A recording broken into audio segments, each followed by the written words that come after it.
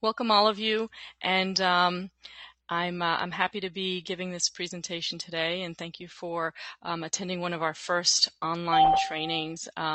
It's really exciting to be able to share our information beyond our area. I'm looking forward to doing more of this. So please look for more of our trainings as we move forward.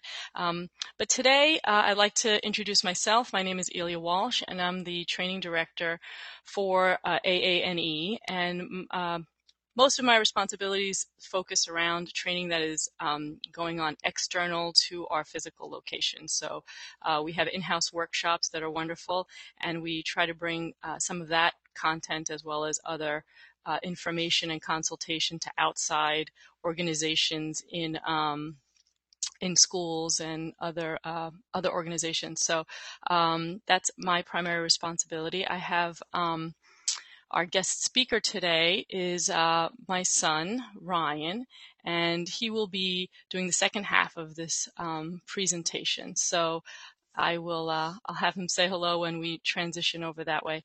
But for now, to give you a little background, my background originally is in corporate training. I was a corporate trainer for 12 years, and I did management development and leadership development as well as professional development. So that was my original area. I went back to school to become a teacher. I had a career change and loved it very much, and ended up kind of focusing a little bit more on working with individuals that were on spectrum, students on spectrum. And after a year or so, I realized that my son was, having some similar symptoms and similar characteristics to some of the students that I'd been working with. And it wasn't until several years later that he was actually diagnosed with PDD-NOS. So I guess that was probably why I loved working with those children so much. So anyway, from there, I moved from New York to Massachusetts, and I worked a little bit here. I took the first year to transition my family, and then after that I worked as a substitute teacher, and I did a lot of leave replacements, and then I did teach first grade, third grade, and sixth grade. So I've been in the classroom, and I also worked as a paraprofessional, filling in a little bit here and there as well. So I have a broad background, and from there, a position came from AANE to be a director of training, and they were looking for someone who had both a training background and an education background. So it seemed to be a really great fit. So I'm really happy to be in this place now. So without further ado, let's get moving with our training. We have understanding students with Asperger syndrome and related conditions, and we'll get into that a little bit more. I'd like to draw your attention to the artwork on the front here. It's one of my favorite pieces. We have a gallery in our offices in Watertown, and this was one of the pieces that I did fall in love with, so I wanted to use that. Brian is an artist who has AS, and is a wonderful artist, and is one of his, part of his life career now. So if you wanted to see more of his artwork or some of the other artists, I'll show you another one later on. You can visit our website and you can see the gallery from there.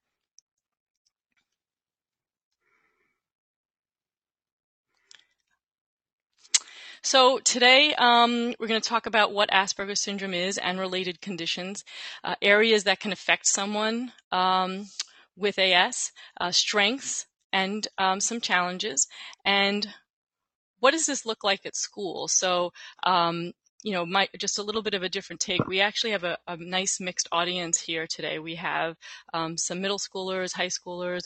I know we have parents, we have educators, and other professionals, and we also have grandparents on as well. So I'm very excited to share this information. So we're going to talk a little bit about what it looks like overall, and then what it would look like at school.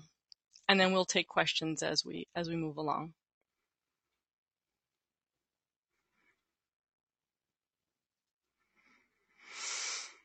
So a quick question. What have you heard about autism spectrum disorders thus far? And we have a little poll feature here, and I'd like to actually post the poll.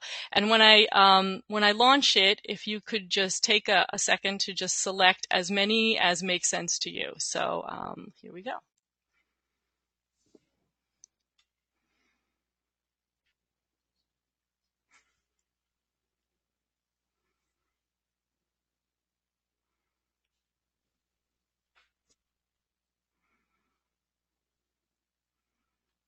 I'll give you a few more minutes as it actually shows me how many people have voted so far. So I like to make sure we get a majority.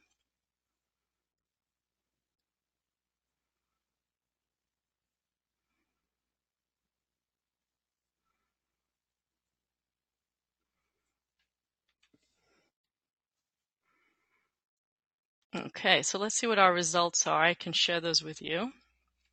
And I see that 90% of you said it's a neurological condition, which yes, it is, and we'll talk about that in a couple slides.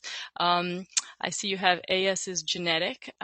Research has shown that autism spectrum disorders are genetic, so there are, I guess it's not to say that you might see the first line relatives around the individual, but somewhere in there it might be that someone was a little different or a little quirky or was set in their ways or something to that effect. But there is a genetic component. 95% of you said is considered to be part of the autism spectrum disorders, and 67 said is a developmental delay, and it is a developmental delay, but that's not to say that it's a delay in all areas. There are various areas, and they can vary depending on the individual. So we will we'll touch on that in a few minutes. And then those with AS have many strengths and many areas of challenges. So we will we'll talk about all of that as we go through. I just kind of wanted to get a sense of where you were all at and what you were aware of so far. So Asperger syndrome is a neurodevelopment disorder affecting several areas of development where skills mask difficulties. So I guess one way to look at this is if you look at someone that's on spectrum or has Asperger's, one area might be really high. So for example, there might be really high in language, or they might be really high in mathematical abilities. But then there are these pocket areas where maybe they're very unorganized, or maybe they have trouble relating to peers. And we'll get more specific into what that looks like. But I think the key piece here is that we call it an invisible disability because on the outside, these individuals look just like everybody else. There's nothing different about them. They are very intelligent. So sometimes that intelligence can mask some areas that they might have difficulty with. So someone might be really great at science, for example, and then they might have trouble using a knife and fork, which is a huge gap. But yet one will kind of overshadow the other one. So we call that an invisible disability. I have a short video here. It's actually called Intricate Minds, and it's from the Coulter videos, and it's just a little snippet. But what I like about it is that it's given from the perspective of those that do have Asperger syndrome. So it'll just take me a second to switch here.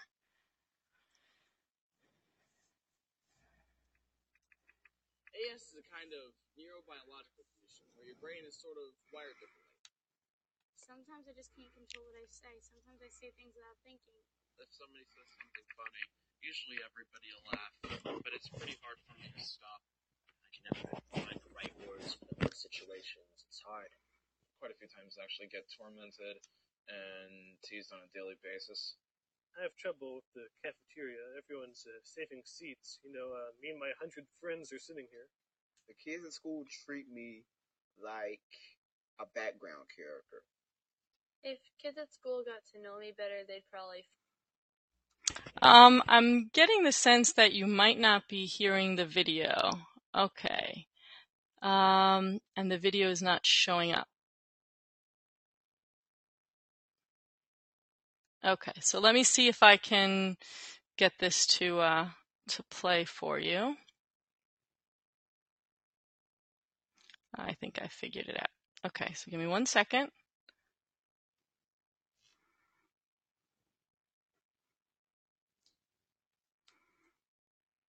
AS is a kind of neurobiological condition where your brain is sort of wired differently. Oh, okay, I'm sorry that this isn't working. I thought that the video would be... Yeah. Okay, so I did try it before and it seemed to work, but it's not working now. But on the slides, I will actually be able to send you the link so you can watch that piece. And I'm sorry about that. Let's see what we can do here. Okay, so I think we should be back to the correct screen now. I'm going to try that one more time. AS is a kind of neurobiological condition where your brain is sort of wired differently. Sometimes I just can't control what I say. Sometimes I say things without thinking. If somebody says something funny, usually everybody will laugh, but it's pretty hard for me to stop. I can never find the right words for the right situations. It's hard. Quite a few times I actually get tormented and teased on a daily basis. I have trouble with the cafeteria. Everyone's saving seats. All right, I tried one more time, but I guess it's not working. So I will send you the link to the video so that way you can actually watch it. So sorry about that. But let's keep going. And so now we're going into Asperger syndrome being part of the autism spectrum disorders. And if you look here, the overarching umbrella as it is in the DSM-4 now is that Asperger syndrome is also part of the autism spectrum disorders, which also includes autism disorder, Rett's disorder, childhood disintegrative disorder, and pervasive development disorder, not otherwise specified. So also known as PDD-NOS.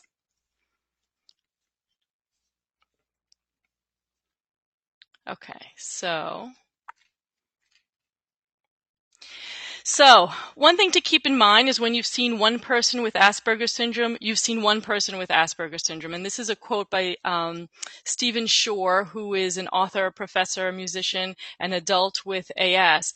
And I guess the important thing to remember is that each person presents uniquely. And while we are going to talk about some generalities and some areas that are common for people who have Asperger syndrome, each one can be very different. So if we go to,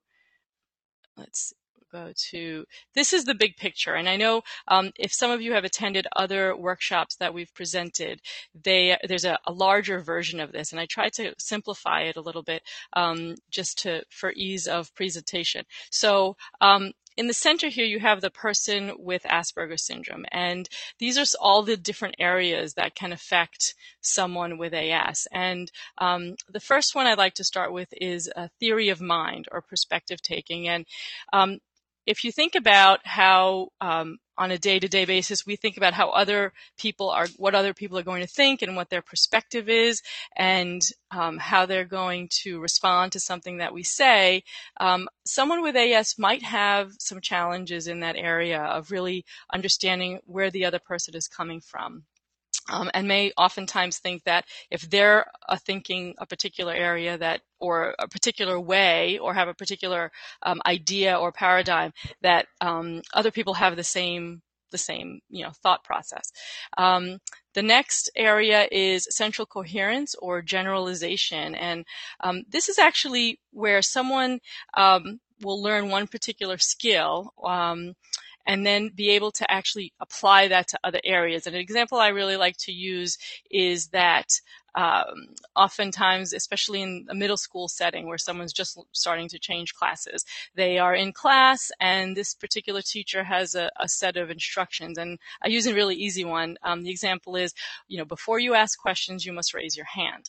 And that seems pretty, pretty easy for most people. And they figure, well, if this teacher wants me to raise my hand, if I go to the next class, I should raise my hand there as well. However, a child with AS might say, well, this particular teacher didn't tell me to raise my hand, and so that was, my English teacher's rule and what the expectation is there, but that might not necessarily be what my math teacher's expectation is. So, so it is an area that can be developed and can be built. So, you start taking a student and having them learn a particular skill in a particular area, perhaps the classroom, and then they need to take that skill perhaps home or to other areas. So that's the generalization piece. The next piece is executive functioning, and otherwise known as organizational abilities, or sometimes, in many cases, lack thereof. And my son, particularly, this is his area of challenge where he works the hardest at. And with executive functioning, this might be the student that the desk is overflowing, or the locker, I like to say, is throwing up. And it might seem intuitive to just tell a student, you need to clean your desk, or you need to clean your locker. And, a typical student might understand, say, okay, yes, I have to actually go through my papers and sort them and figure out where everything goes.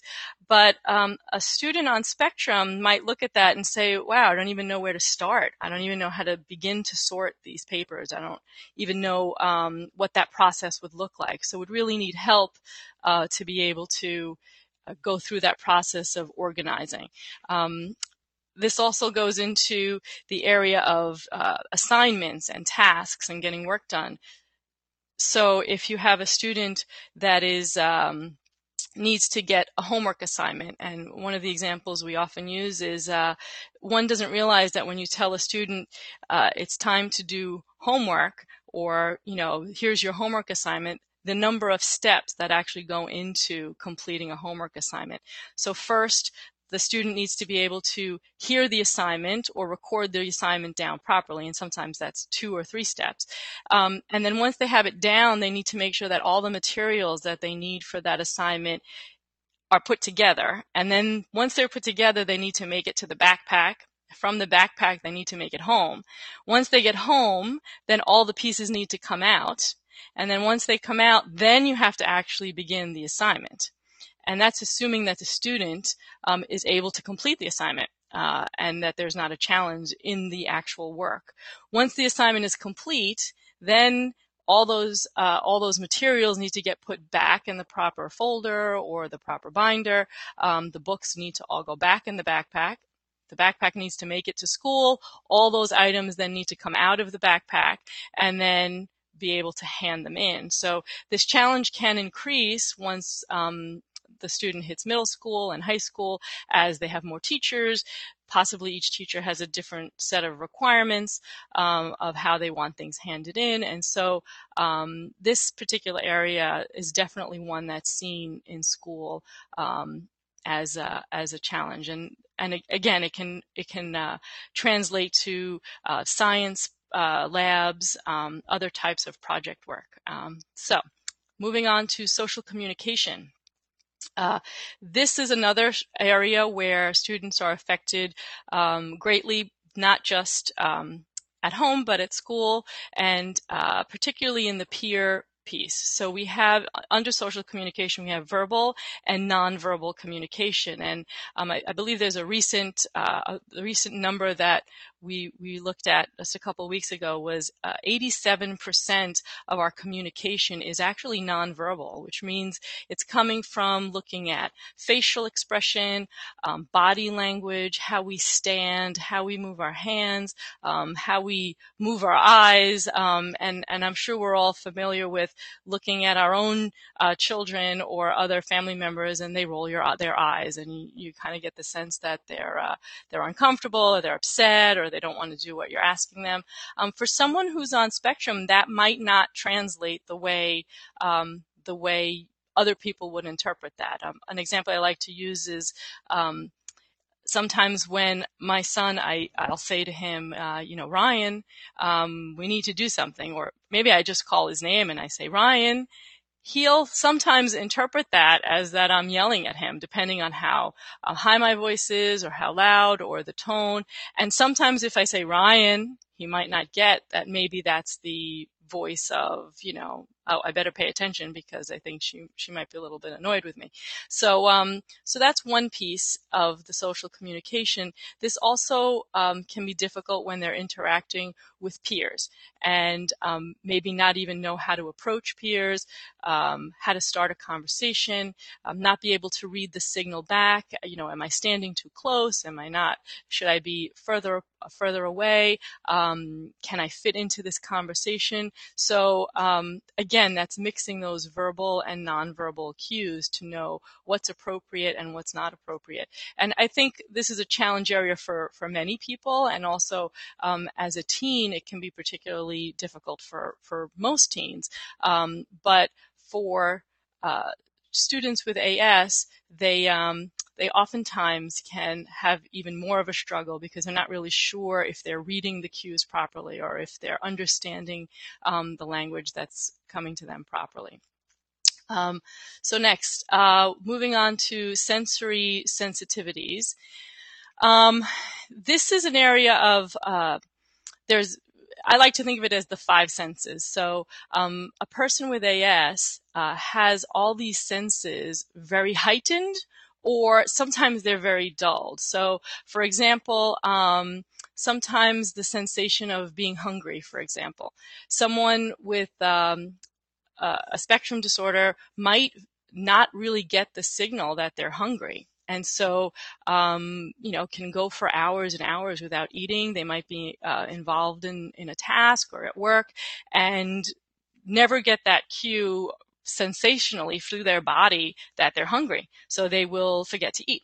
Another is sound. So sounds can seem twice, 3 times as loud as a typical peer. So, for example, in a classroom, I had a student that would try to do work independently and quietly, and he kept saying to me, "What's that noise? What's that noise? I hear that noise." And I would say, "Which noise is that?" And actually it was the light bulbs. I don't think they have light bulbs like this in schools anymore, but the light bulb, the fluorescent bulb, I think it's fluorescent, that would be in the ceiling, made a slight humming sound. I guess it was starting to burn out, and he would notice that was making that humming and was distracting him from staying on task and doing his work. And those are things that most people wouldn't hear, and just, or maybe hear it and kind of move past it. I also like to use the example of the heat in the classroom. Sometimes in older schools, the heat makes noise, and that can be distracting. So you can imagine someone trying to take a test or trying to complete a writing assignment, and then they're distracted by the sound enough to keep them off task, whereas other people might be able to kind of stay, either ignore it or really not notice it and keep moving. Smells is another one. Particularly in schools, we have the cafeteria, which, can be a mix of scents and smells. And, for some people that might trigger hunger. And for some people it might trigger, what is that awful smell, because it's going to make me sick. And I have a friend whose son is actually 18, and he tried to work at a Burger King, and he has Asperger's as well. And, at first she was excited that he got the job, but on the flip side, she said, he really can't stand the smell of food, especially fast food. So he was trying to get the job, but actually being there and with all the smells, not to mention all the other, sensory activity that's going on in a fast food restaurant, it didn't work out. So he tried for one day, but it didn't work. So that's another piece. The other piece is touch. And I have my brother, who's probably has never been diagnosed, but I would say is also on spectrum. He does not like to be hugged. So for him, I can hug him, but I have to kind of prep him before I do that. And sometimes I can give him a kiss and then kind of go in for the hug. But oftentimes it'll be, just left at the kiss and move beyond that. So hugging is not his thing. And on the other hand, my son, who likes hugs, but oftentimes likes very tight hugs. So he likes that pressure, and we'll try to reciprocate the hug, but sometimes the hug is really tight. So we have to say, okay, all right, that's good, a little lighter for us. So that can be another piece of it. So that's the sensory area. And then another piece, as we move on, there are more attributes that I like to talk about. Some are motor skills. So we have gross and fine motor skills. So gross motor skills are all those large muscle groups. So like running and jumping, and doing a lot of physical activity that oftentimes is expected, in phys ed class. The other is fine motor skills. So sometimes there are issues with writing, or opening zippers and putting on jackets and opening backpacks and lunch boxes and things like that. So those can be a challenge. Again, all of these can be developed, and it just takes a little bit more time than their typical peers. Processing speed, I like to think of this as, when I gave this presentation to high schoolers, and I used the computer analogy, whereas most people think of processing speed as how fast my computer is working. And in a way, I think of it kind of the same way, whereas, sometimes if you put too much information into your computer, the processing speed slows down, and then sometimes it just stops working. And I think with someone with AS, it can be very similar. They're taking in tons of information and trying to process it as fast as they can, but sometimes it kind of stops or slows down. So it might take a student with some processing speed or slower processing speed longer time to actually complete assignments, and might need that extended time to get it done. Difficulty with self-advocacy. Sometimes a student with AS will not know that it's okay to ask, to advocate for themselves, or to ask a teacher or another authority figure for assistance or for clarification. They think that sometimes they should already know that, or sometimes they don't know to ask. Maybe they're not aware that that's an area that they need help with, or they think maybe I'll figure it out, or maybe I do know it well enough. So this is a skill that definitely is one that needs to be developed through the middle school, high school years, so that an individual with AS can actually be able to do this regularly by the time they're independent and on their own, so that they can ask for what they need, and they can get all the services or accommodations, or just be able to maneuver and navigate through their needs as they get older. Regulation of attention and impulses. So oftentimes it's hard if they're having all this stimuli come in. So I think back to that student in the classroom who is hearing all the noise or is getting a heightened sense of anxiety, and then they actually have like the fight or flight response. So they might just leave because they get over anxious, or there's too much going on in the room for them.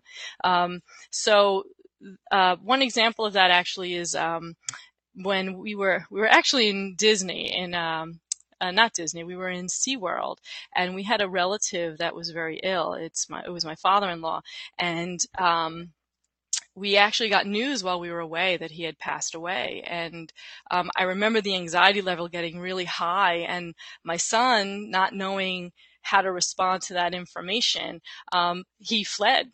And it's not something he had done often, but he actually ran and hid, and we had to pull him out so that we could, kind of collect ourselves. So while maybe a little bit of an extreme example, it's one that I can recall. And I've had other students leave the classroom because the work just became overwhelming, and the demands in the classroom became overwhelming. So they actually just leave the classroom. And again, it's their response to all of the input that's going in. Flexible thinking, or in this case, sometimes maybe inflexible thinking. Also, you could say maybe black and white thinking. There's really this sense of there are a certain set of rules, and we need to stick to the rules all the time. And most times that's good, but that can also lead to not being able to see other ways of thinking or other people's perspectives, or that there might be more than one way to accomplish a task or to go about doing something. So sometimes our kids need coaching on that area. Another piece is perfectionism. Many kids on spectrum are very detail oriented and can really pick out fine detail and can remember it and know what things have to look like very specifically. But when they're trying to accomplish a task on their own, they get so focused on that task having to be perfect and fit exactly into the model they have in their mind that it makes even starting the task difficult. So they might not see, another example is I had a student that would have me draw things for him whenever he would do accomplished work. So he loved trains, and so Thomas the Tank Engine specifically, so if anyone's familiar with that. And I would draw a train for him whenever he completed an assignment. Now, the tricky part was I can draw pretty well, but sometimes it wasn't the exact shade of blue for Thomas, or it wasn't the exact shade of gray, or I put a smokestack in the wrong place, and so there was that great attention to detail. But of course, it wasn't exactly perfect. So you can imagine that student applying that to their own expectations of themselves. Another piece is predictability and routine, desire for sameness. So I have this picture here of this little boy sleeping with all of the stuffed animals lined up and the little rubber duckies. And the reason why I chose this is because it reminds me of my brother when he was probably about 6 or 7. When he would go to sleep in the evening, he had all these little Beanie Babies that he would tuck at the bottom of his bed. Now, they had a specific order they had to go to bed in. There was a specific way they had to be tucked in, and if they weren't in that order, there was no going to bed until they were all put in their place. So I found it reminded me of him, and I think it's part of that need for routine, need for stability, need for predictability. And so while routine and predictability can be a great way for our kids to find structure and feel safe, life is not always predictable, and life does not always have routine. So we need to build in some flexibility in there as well. And given all of the things that I've talked about thus far, kids on spectrum can be prone to anxiety and depression. And that's not to say most teenagers are, but there's a lot more being added onto their plate. So I heard someone once say that a typical person on spectrum, when they are their baseline anxiety, I believe a typical person's baseline anxiety is maybe somewhere between a 2 and a 3. Someone on spectrum can run between 6 and 7, and that's on a scale of 1 to 10. So one of the things they need to do is make sure that they find ways to regulate that anxiety and find ways to ease that down, and we'll talk about that in a few minutes. But all of these can also lead to exhaustion and what many of us refer to and are very familiar with, which are meltdowns. So hopefully we can show our children how to regulate that, and we'll talk about some of the ways that they do regulate their feelings and self-soothe. Other attributes: normal to very high intelligence, particularly good verbal skills, which include a really rich vocabulary, honesty and sincerity. One thing is you will always know where you stand with someone with AS. They are very honest, maybe sometimes a little too honest, but they expect the same thing from you. So they expect honesty and sincerity. They have a strong sense of justice, of right and wrong, and always looking to make sure that things are fair. Attention to detail, as we mentioned before, and coupled with that is really keen senses, and that makes them really great observers. And so they might pay attention to details and observe things that most people won't notice, which can also be really good life skills and also could be really good career skills depending on the direction that they go in. There is coding is a really comfortable area for many people with AS in that they can either find a lot of the errors. They can also do a lot of testing, computer testing. I'm not techie that way at all, but I know people who are working in that area now, and they're really good at finding where the mistakes are, finding where the flaws are, or making sure that it's written in the right way, make sure the coding is perfect as it needs to be. A sense of humor, and oftentimes maybe a little bit of a off-color or different type of sense of humor, because they see things differently. They think of things outside of the box, as I have listed here later on. So the humor can be wickedly funny sometimes. Deep interest, and we'll talk about special interest in a minute. But these deep interests, they can become real experts in their area, which can lead to future careers. So, don't put aside sometimes some of their deep interests, which can actually really become something that becomes a passion for them and a love and work in the future. And originality and creativity, thinking outside of the box, again, being able to see things differently and possibly come up with a different perspective that other people hadn't thought of. So these are some more areas. And special talents and interests. One thing is memory for facts, as I talked about before. Another area of interest could be music, art, other sorts of talents. I have one student that plays 5 instruments, and he's very talented at all of them, is in theater and sings, and what he would like to do is really become go to Juilliard is his dream, but it is his life, and he really oftentimes puts aside other things just to focus on his music, but it is what makes him talented, and it will be a career for him, I'm sure.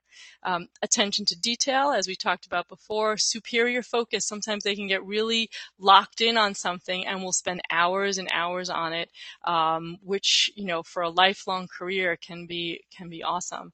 And also computer skills, as I mentioned before. Here's another artwork piece by John Williams, and another one that I just really loved. You can also see his other work on our website in the gallery section. Some other special talents and interests. Some of you online might be familiar with some of these, and I know I'm missing lots of them, but these are just some of the ones that I wanted to put up to appeal to a wide audience. But these interests, again, can become something that really helps to soothe the anxiety and help regulate emotion. It can be what they use for a break, as long as it doesn't, take over their life. So in other words, playing a video game or reading about cars or playing your instrument can be great, but it shouldn't overtake the important things in life, such as, hygiene or eating or sleeping, or schoolwork or other important tasks that are necessary to, to living a healthy life. But they are a way to be able to, de-stress and relax and then have that downtime so that you can get back to being on task.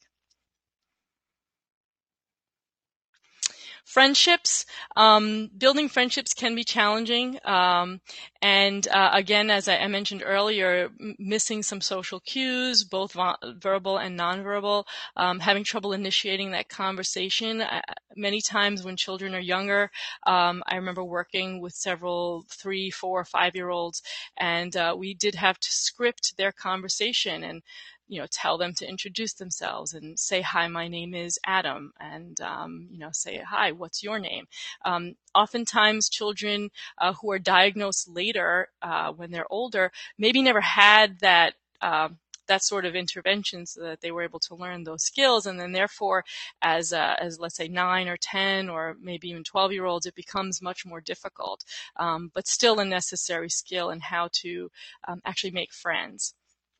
May talk too much about their special interests. So what happens is they get really focused on talking about Pokemon, and therefore sometimes when they're trying to make friends, they use that as a way to have a conversation, but then it becomes so focused on that topic that the friend or the other peer that they're trying to make friends with loses interest or is kind of bored because they're only talking about themselves, and so therefore really don't want to continue having that conversation. So, so focusing on special interests is also an area that many children get bullied on because of maybe their special interest seems to be too young for their age, or perhaps it's something that most people aren't interested in, or it appears different or strange to their peers. So it is an area that the person might get picked on about.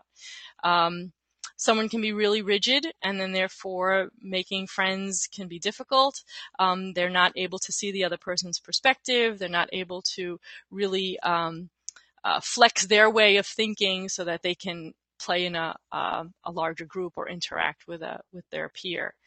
And sometimes lacking a social filter. Sometimes they might say something that is not meant to be offensive, but then comes off as being offensive. And so someone else might feel that they're being, they said something that was personal and they take things a little personally, and the person who's speaking didn't mean it that way. So sometimes, having to explain to this child, sometimes you have to say things a certain way, and sometimes that's hard to convey that message, but that it might hurt somebody else's feelings or that they might not want to speak to them. Sometimes that can help kind of add that little bit of filter. And may have anxiety about how to behave. And I have may have anxiety, but I'm going to say they do have anxiety about how to behave, not especially given different situations. So how do we behave in one situation versus another, with this person versus that person, with a teacher versus another adult, with my parent versus a significant other. So there's lots of variables, and we might not realize that we have to behave differently sometimes with those that we interact with, depending on who they are. And that can be hard to kind of separate out, to figure that out. And I did have another video, but I'm not going to try playing it, which is the friend algorithm. And I don't know how many of you are Big Bang Theory fans, but I often find many of the people in our community really love the Big Bang Theory. But if you get a chance, again, you'll have the slides, so you'll be able to link to the friend algorithm. And it's really Sheldon taking you through a pathway of how to make friends, and he's convinced that would, if he follows these steps, that he'd be able to find and make friends. And if it were only that easy, I'm sure we'd be able to package it. But unfortunately, it's not that easy. So given some other situations that you might encounter in school, how would someone with an ASD experience these particular things? So in a classroom setting, you can imagine there is lots of noise, rustling of papers, books, pencils, clicking of pens, people just talking, or sometimes even in those first few minutes before a period starts, and when it ends, the amount of noise in that transition can be off-putting. And here we have a classroom where there's clearly no supervision, but oftentimes there might be a situation that can be very loud and almost this situation, which might not really be like this, could actually look like this to someone with ASD, where the classroom feels like it's very out of control because there's just so much going on. I believe the same is true for the cafeteria, and there's the added level of needing to choose where to sit to eat, and who do I eat with? Do I buy lunch? Do I bring lunch? Am I going to like what it tastes like? Sometimes there's a lot of sensory issues around food, as far as taste and texture. So that alone can be stressful, as well as the smells of being in the cafeteria. So there's another level there. We also have free time or unstructured time. So I see this in the elementary school as recess or the playground, where sometimes just one student actually said to me, it's difficult to pick what thing to play on. There are so many choices. So there's the slide, there's the swings, there's the little rock climbing piece. Do I go run around with the other kids on the field? And so just the choice of which item to choose is difficult. And then if you have to wait online for one of those items, then that can be an additional challenge, because the impulse is to just go down the slide, but now you have to wait in line to go down the slide. Another area is things like study periods. And I know there are structured studies and unstructured, but as far as the study where a student has 40 minutes or so to manage their time to either get work done, can be a very challenging time on, well, what do I focus on first and how do I structure that time? So the same is true for vacations or after school time where they don't have an activity or homework. So again, that can be difficult as well. So physical education, there can be concerns about being uncoordinated, or not really understanding rules of a game, or how they fit into those rules, or those kind of issues. And I would think physical education and extracurricular activities kind of are similar. So the challenges would be very similar there. So I'm at this point, if you have any questions you would want to, I see a hand raised, and I haven't been able to actually look through the chat because I've been speaking, but I see a couple people with their hand raised. If you could, I don't know if chatting in the question would work. So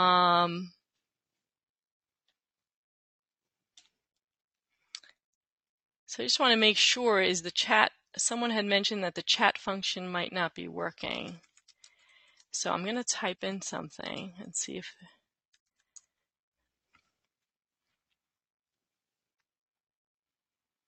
Okay, so the chat function is working.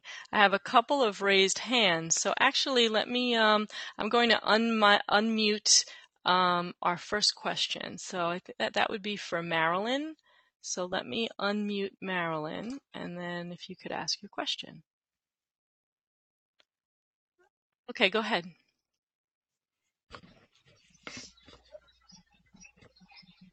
Hello?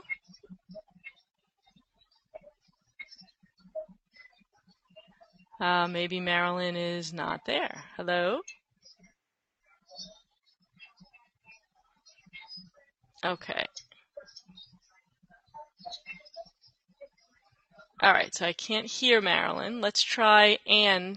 I believe Anne has a question as well, so let me ask Anne.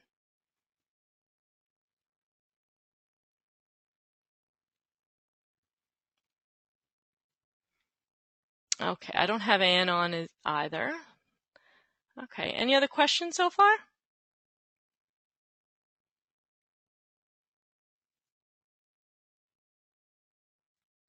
Okay, so what I'd like to do is turn it over to Ryan, and he'll be able to he'll be able to start his presentation. So before I move on to him, does anybody have any questions that they wanted to chat in?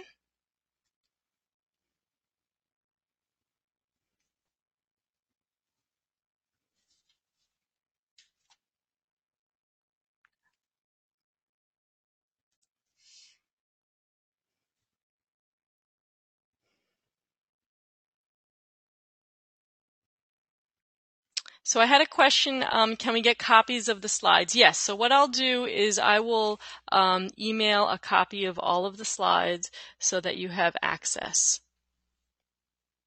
And you should also in there have a link to the videos, and I believe we'd also have we would have a file of the chat session. So if anyone was interested in that, I could send that as well.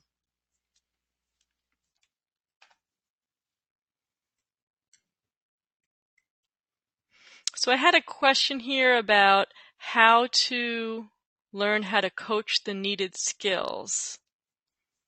And I'm not sure I understand if you can clarify a little bit more what you're thinking.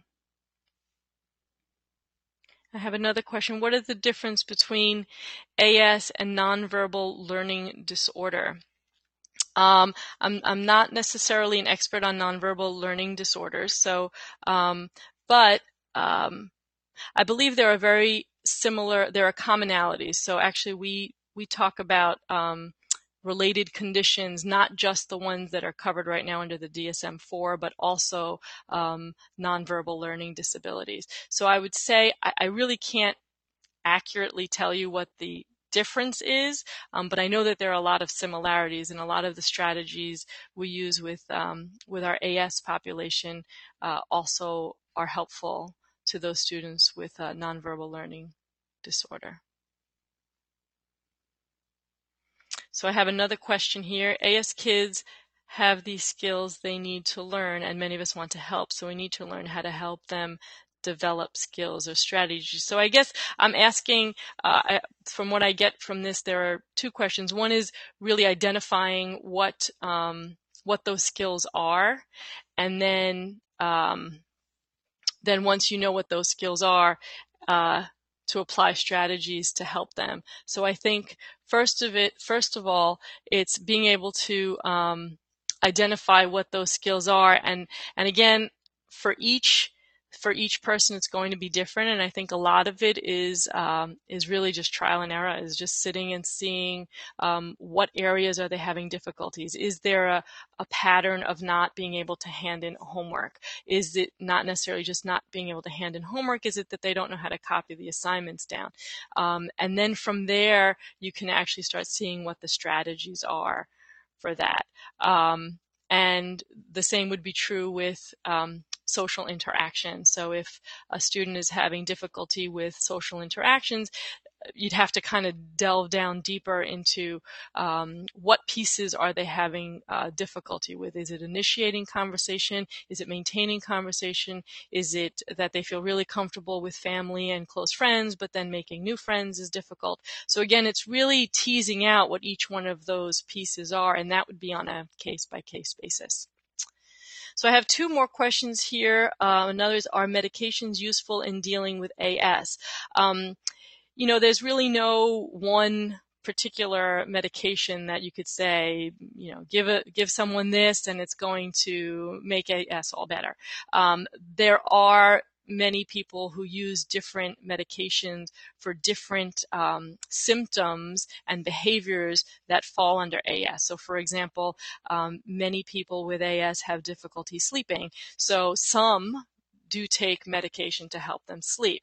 And that would be something you would really have to talk to a specialist, a medical professional that preferably specializes in people on spectrum, because treating someone on spectrum looks different and can be very different than treating someone that's typical. So you want to make sure that if you give a particular medication, it might not offset other areas that would become more challenging. So the next one, is it common for a person with AS to have mood disorder as well? So, that would be like a tangential additional diagnosis, but it is common to see that. So that's That's just a quick answer. Another question, what is the best way to get the school to help a child to blossom with AS? For example, I know my son, my son Ryan, he is getting mediocre grades, but he's so intelligent. Yes, I am familiar with that scenario. And I think it takes a lot of effort on all the people who work with the child. So many times that's, in my experience, it's the parents that have to really push through on that. But then also really focusing on what their strengths are and what are the areas that they're really good in, and being able to use that to offset, the struggles in school. So, and it might not be in school sometimes. It might be outside of school. So, as you'll hear my son talk about in a little while, his passion is music. And so we try to give him as many experiences with music as possible so that he can flourish in that area. So sometimes I think it's not just what can the school do, but unfortunately it'll have to, or fortunately, depending on how you look at it, it's going to be other avenues. And one more question here before we move on. You can coach a child or you can discuss the issue to look at coping ideas, or you could model. Are they all methods to try? I'm just thinking for 1 second. Yeah, I think they are all different models to try, and I think it's deciding which one you try first, and then seeing how that goes, and then is it working? Is it not? If it's not working, then try something else. And oftentimes it is a bit of trial and error, and seeing what works for each child. And again, what might work for one child might not necessarily work for another one, even within the same family. So it is a bit of focusing on the individuality of the child. Okay, so I think that was the last chatted question. So what I'm going to do is I'm going to switch it over to Ryan, and so if you could just hold on for 1 second, I'm going to switch presentations.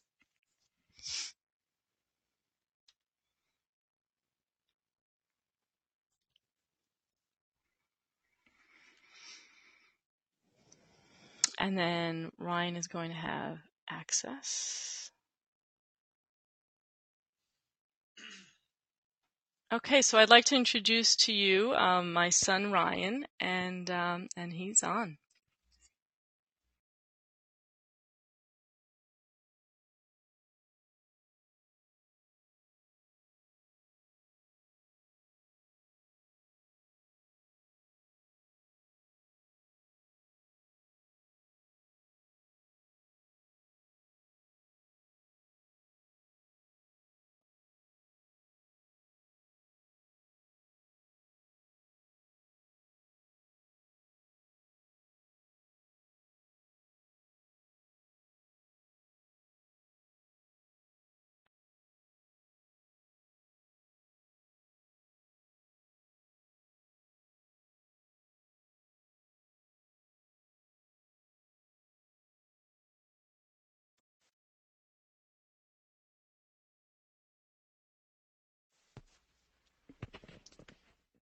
Hello?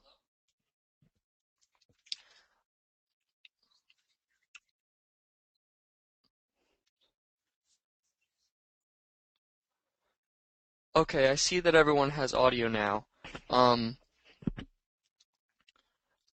name is Ryan Walsh. As my mom has explained, I'm a student at St. John's High School in Shrewsbury. And I just want to give you a little bit about my life with Asperger's, and about how I go about in my daily life and how it kind of affects me. So we're just going to move right along. Okay. So a couple things about me. I love to present. I love to be on stage. I love to talk to groups of people like this. It's a great thing for me. And I'm just getting used to I'm getting used to web conferences, so bear with me.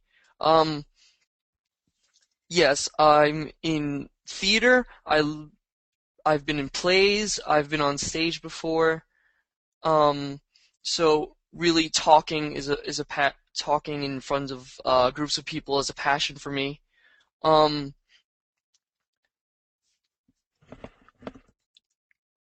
um, so moving right along, I'm going to talk about the academic and social aspects of my life. The first thing we're going to talk about is academics.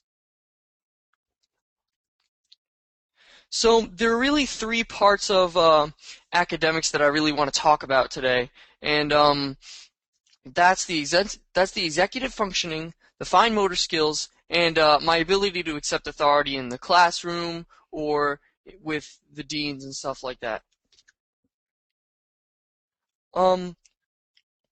So the first piece we're going to talk about is executive functioning. So basically, executive functioning is like a major process that sends signals to all the other processes in the body, like your nerves and your ability to separate things and your ability to process steps. So right here is what is some of the functions that executive functioning governs, and what's good about it, and really what's not that good about it. What I'm really good at is, especially this helps in like English class and history classes, is my critical thinking skills, my memory for fine detail. I have a really good long-term memory, and my verbal skills are very good, as I'm talking to you all right now.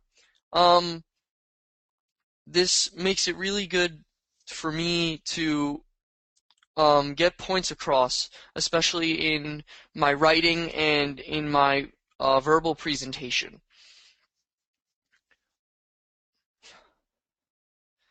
Really what's not that good, and it really affects my ability in things like math and in science,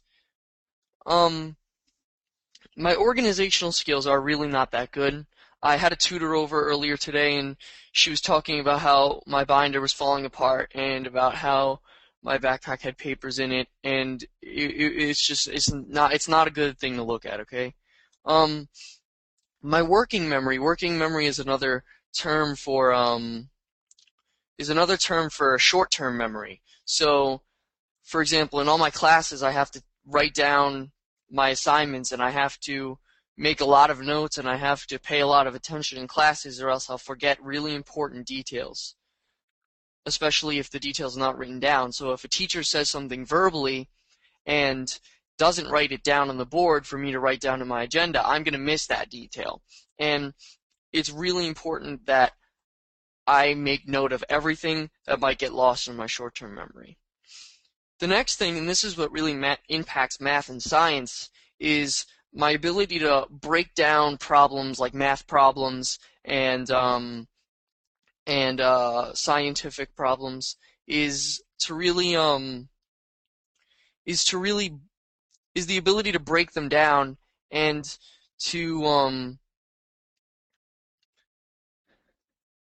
is the ability to process the steps and the ability to put them together in a way where I can solve the problem.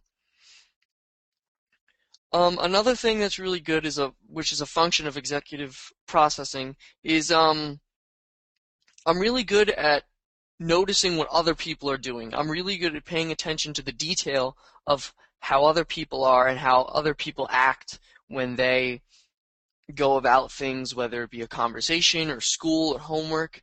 What I'm really not as good at, and I'll explain a little bit more of these two things later when I get to conversations, is monitoring what I'm doing. I'm really not that good at monitoring what I'm doing. I'm not that good at seeing what type of messages I'm sending, and I'm not really that good at managing all of that.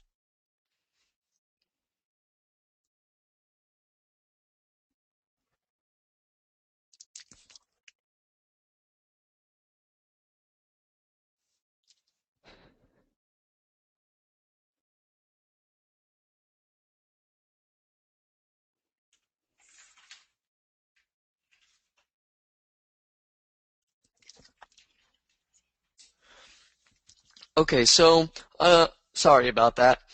Just some technical difficulties on this side. Another thing I have an issue with is accepting authority. So, as you can see here, a teacher has to hold this set of animals to a certain standard. So this can be used as a metaphor for what it's like for me in the classroom. So every student in a classroom setting is held to a certain set of standards, and is held to a certain set of ideas that they have to meet. So clearly, an elephant's not going to climb the tree as well as the monkey, and the monkey is probably going to climb the tree much better than the fish, who really can't climb a tree at all. So it's just like that in our situation. It's just like that in my can you see the slides? I'm seeing that you guys can't see the slides.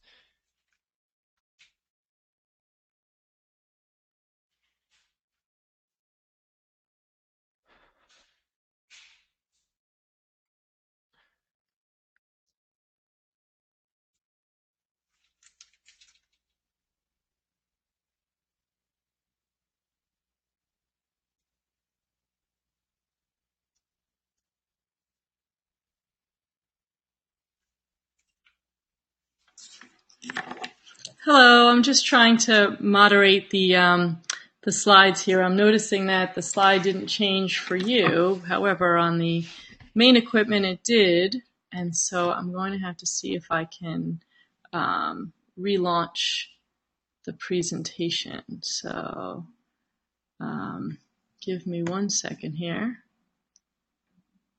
and I'll see if I can. Okay. I think we're back. So let me pull up his presentation again.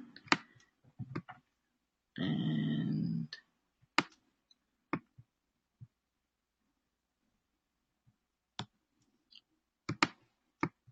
I think we're good to go now.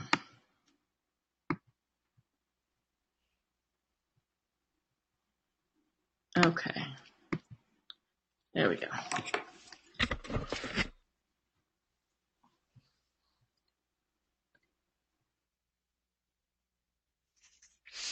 Sorry, I apologize for all these issues. Anyway, so I'll start for this slide from the beginning. So here you see a teacher holding these animals to a certain set of standards.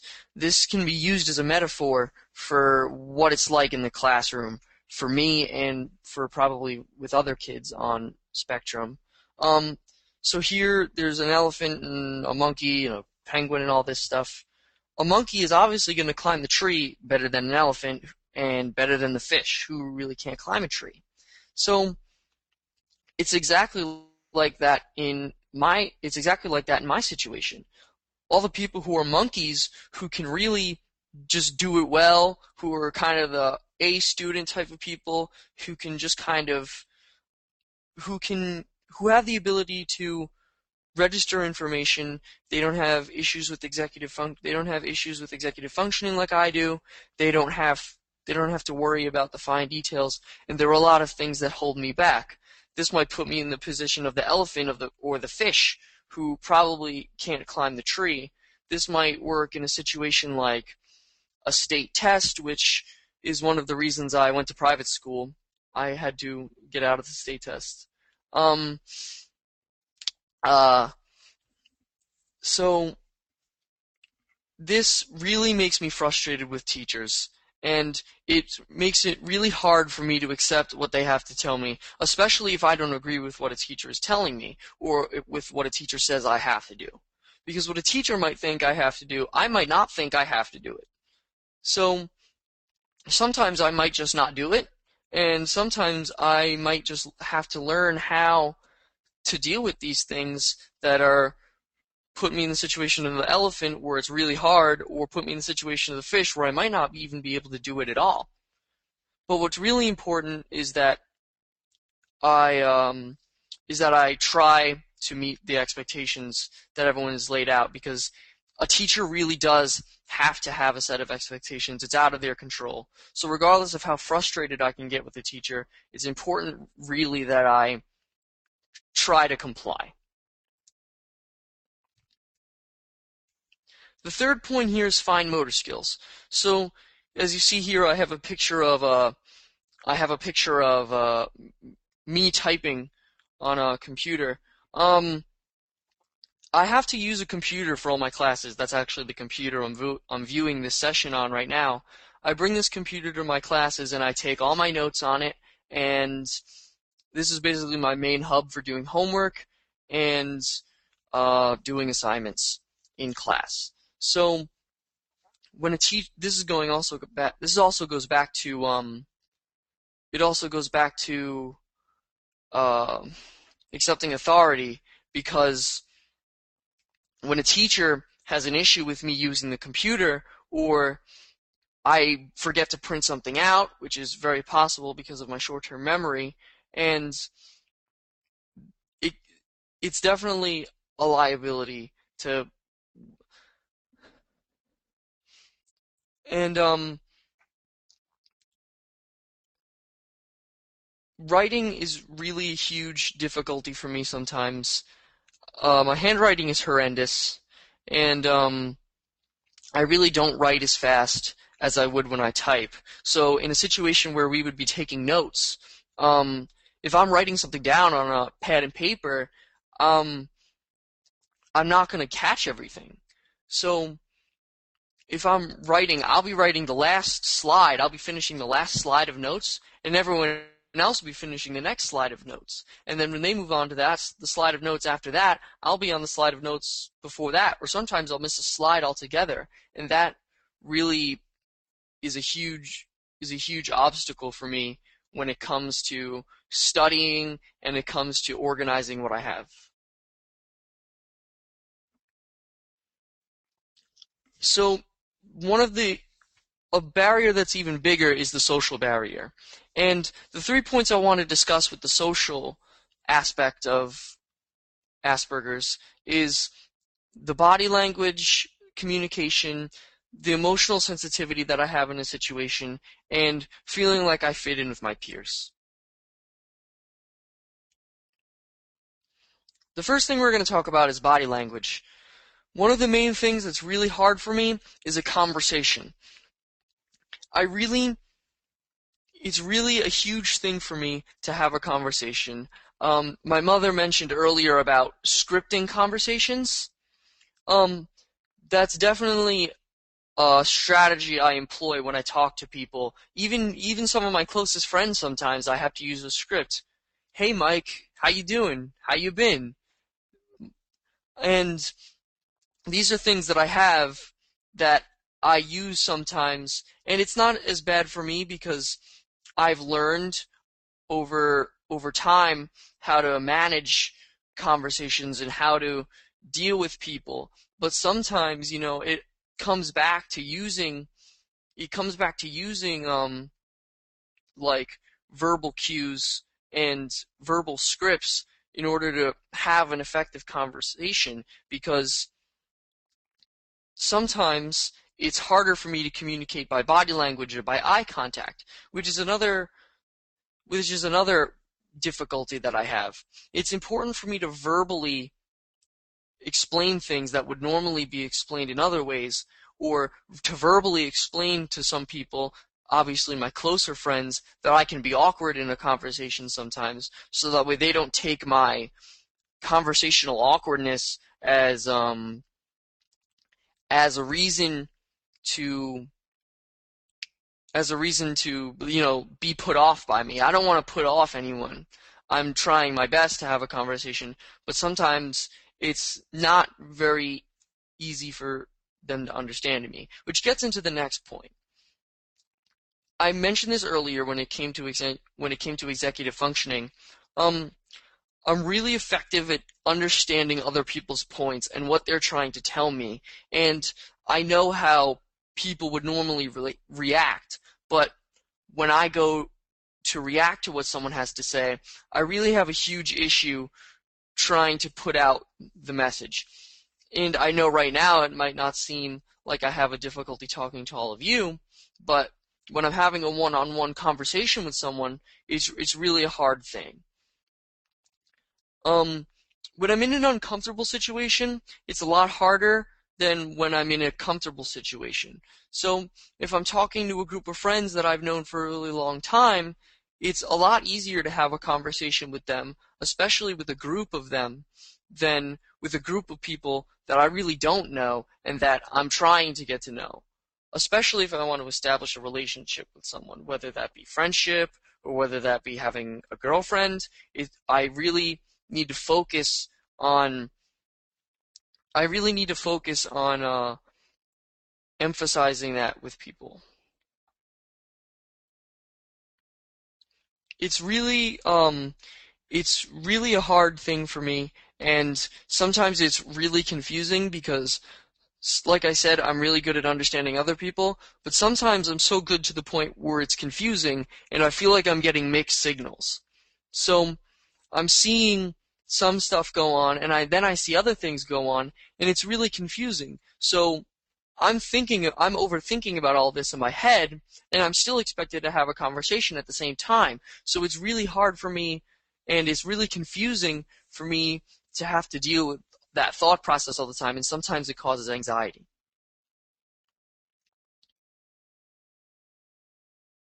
So another main thing, and it kind of has to do with conversations, is feeling like I fit in. One thing is the way I speak sometimes, especially with my vocabulary and with certain things that I say or how I phrase them, is kind of unorthodox to some people. So sometimes I have to regulate how I speak and how fast I speak and the words I use in order to have a conversation, because if I'm just there like whipping out huge words and like talking really fast, I feel that people are gonna be intimidated by that, and they're gonna be put off by that signal that I'm putting out there. And that's definitely not something I want. That's definitely not a message I want to convey. Another thing I have to do is I really have to force myself to meet social expectations, even if I feel like, that's not something that I would do or it's out of my character. It's important that I laugh at a joke that's not funny sometimes. I hang out with a bunch of people I really don't want to hang out with sometimes. To complain about something that I really wouldn't normally complain about. And just to kind of put myself in their shoes in order for them to kind of understand what it's like in my shoes. Because it's definitely a hard thing to balance being myself and fitting in. It's hard for me to understand social cues from other people sometimes. Like, people might say something implying me or asking me to do something, and I might just completely miss it. And it's really important that if I want to establish a relationship with someone, that I pay attention to what they have to say and what it is they're trying to get me to do when they say something, or they make a certain motion, or they make certain gestures or whatever. And those are things that are really a huge part of my being me being social with other people. Another thing is when I think I'm being social, when I think I'm trying to put a message out there, people aren't.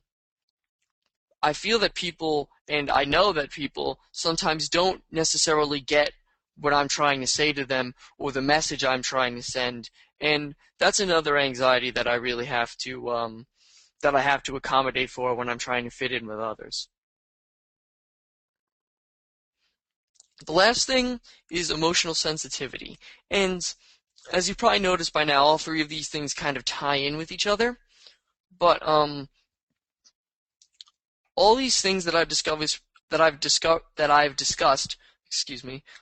previously is that all these things can cause fear, anxiety, and um, an issue when I'm thinking about having a conversation.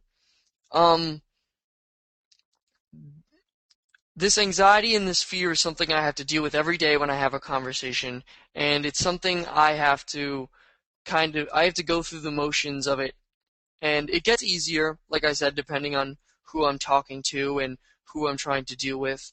But sometimes the emotional sensitivity, especially things like fear and anxiety and change, when people change, like when people change their routine, or when something about their speech pattern changes, or when something about their behavior changes, that can be a cause of anxiety.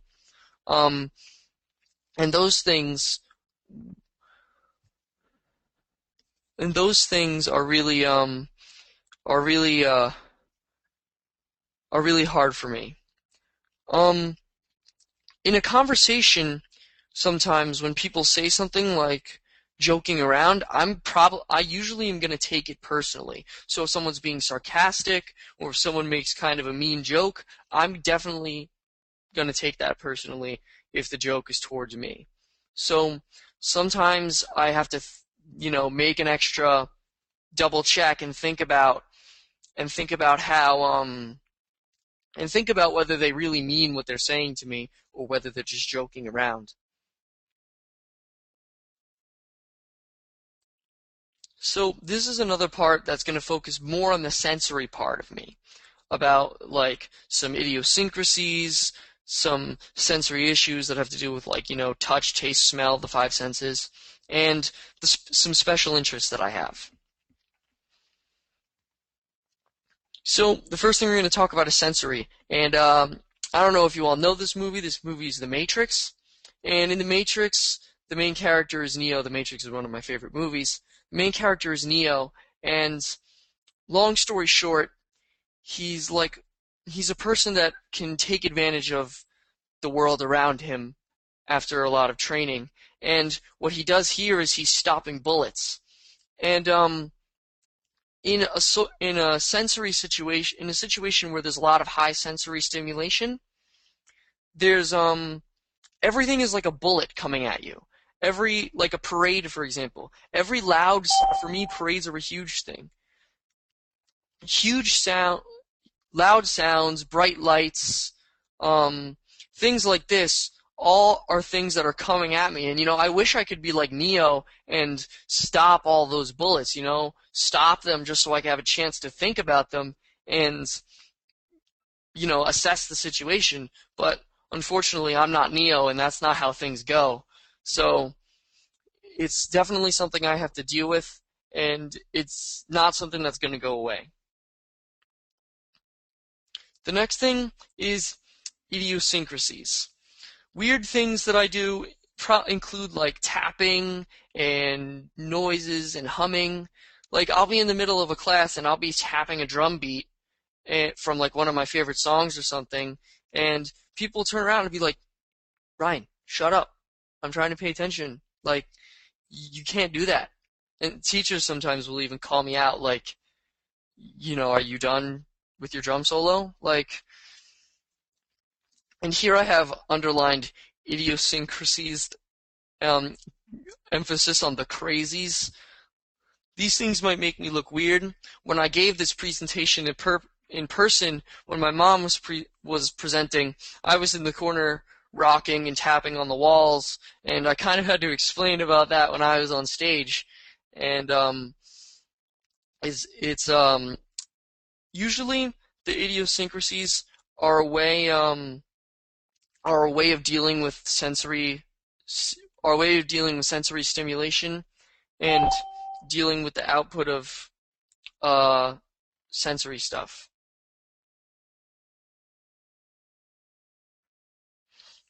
So here are some of my special interests. The top picture is the Elder Scrolls, and I'm not sure how many of you have heard of a game called Skyrim, but it's part of a series called The Elder Scrolls, and I'm a huge fan of The Elder Scrolls, and I could probably tell you anything about it. I love video games. And I love anime. Right at the bottom picture is a picture of Full Metal Alchemist. That's my favorite anime. And the rest is music. The top left-hand picture is a picture of my band logo. I'm in a band. Before this presentation, I was actually organizing a band practice. I really love music. That's probably like the main interest out of all of these on here. It's really important for me for managing stress, managing anxiety levels, and it's important that I fit music and band practice into my crazy schedule. And one more thing I want to emphasize is in the bottom right-hand corner, you see I Heart Rap. I've memorized over 600 rap songs, and I'm not sure if you want to. I know in the school they wanted to hear me rap, and I had to decline. But I assure you, my skills are very good. So now that my presentation is over, I was just wondering if any of you had any questions. If you have any questions, just submit them in the chat bar, and I'll answer a few of them.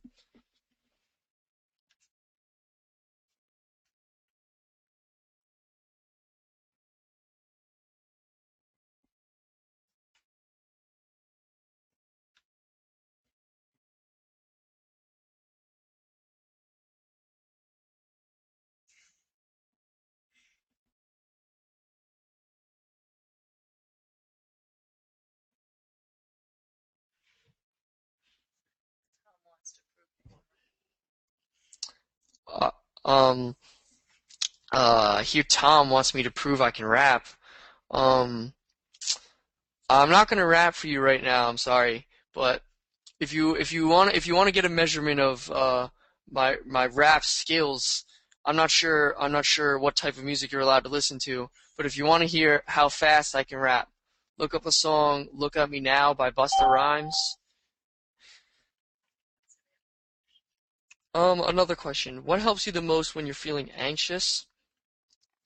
Um, what Definitely music. Like I said, the tapping thing, there's always a song in my head, and if there's not a song in my head, I'm probably making a song in my head. Music definitely helps me deal with all the stresses of everyday life. Um, Another question is, what age did I become aware of what was challenging for me? Um, I think in recent years, since like seventh grade, I've definitely been starting to get a much better idea of what's hard for me. But, I always kind of knew I was different from everyone else. I always kind of knew that I had different strengths and weaknesses than everyone else.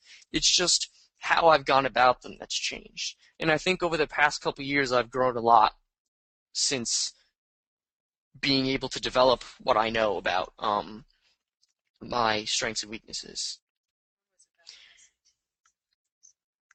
Um, did I score low in my SAT? Um, I don't take SATs. I took a PSAT at St. John's, and I take the SATs in junior year. I'm a freshman right now. The PSAT at St. John's, everyone is required to take it. There's no special ed program. And I do get extended time, and I get to use a calculator on the math part. These accommodations allow me to take the test effectively with, my peers. They don't give me a score for the PSATs, but they give you like a general idea of how well you did, and I did basically average.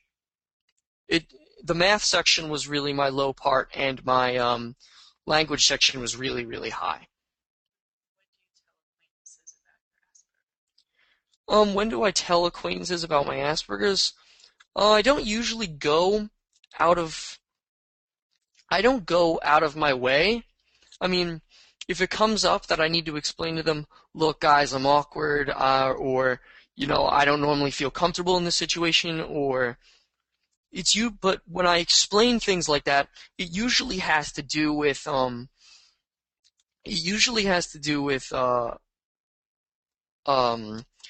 excuse me, with like really good groups of friends. So like really good friends, I usually explain to them my awkwardness and, what having Asperger's is like. But a lot of my best friends grew up with me, and I'm not going to lie, a lot of my friends are probably on spectrum anyway, which is probably what helps me relate to them. So they get what's going on already, usually. So that's a plus. And I find that kids on spectrum tend to group together. Do I play Minecraft? I've played Minecraft. I have Minecraft on my computer.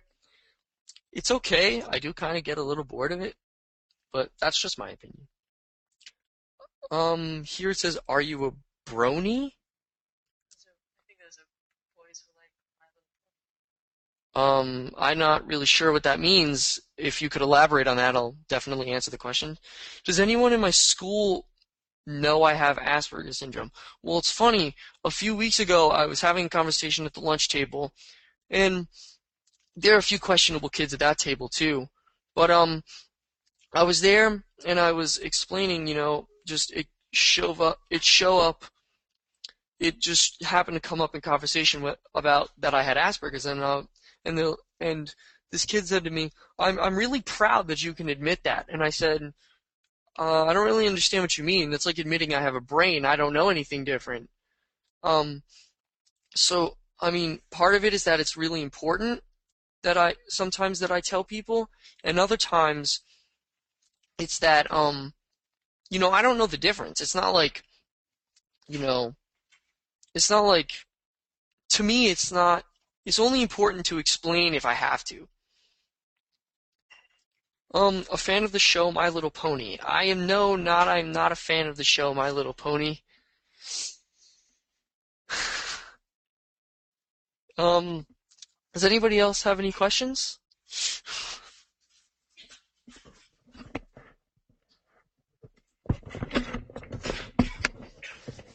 Okay, well, thank you everyone for your questions and for your patience in our technical difficulties.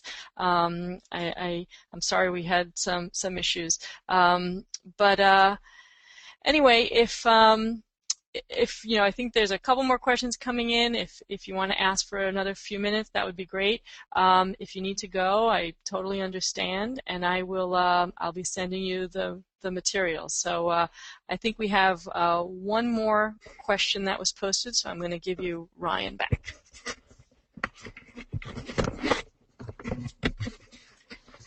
So there's two questions here, and I'll answer those quick. How are video games such as Call of Duty for people on spectrum? I really think it depends on what kind of spectrum disorder is going on and how someone resonates with, like, what they see on TV. And I mean, I play Call of Duty and I can tell the difference between reality and a video game, and it's important that it stays a game, and for me it's just a fun thing to play with my friends. And the next question, my son is 13. He's very embarrassed and ashamed about having AS. Any feedback for him? Well, I have to say is this. There's no reason anyone should be embarrassed and ashamed about having AS. You don't know anything different. I'm not embarrassed and ashamed of having AS. Sure, it sucks to be different and it sucks to work hard, but it's a good perspective to have, and it makes you different from everyone else around you. And while that might be a bad thing, it's also a good thing because you look at things differently and you experience things differently and you feel things and see things that no one else can ever explain or understand. And that's something that you should definitely be proud of and something that you should definitely hold close to you for the rest of your life. And there is definitely no reason to be upset or ashamed that you have AS.